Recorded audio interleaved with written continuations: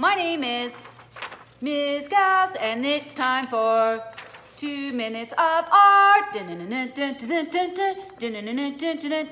Let's get started.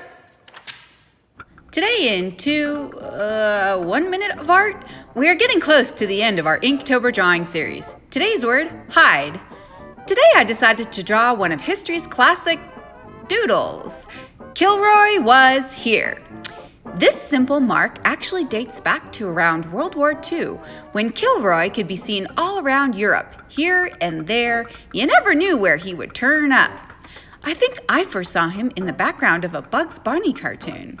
A classic Kilroy is a line with 6 ovals for fingers, a big nose, some eyes, a head, and sometimes a little wisp of hair.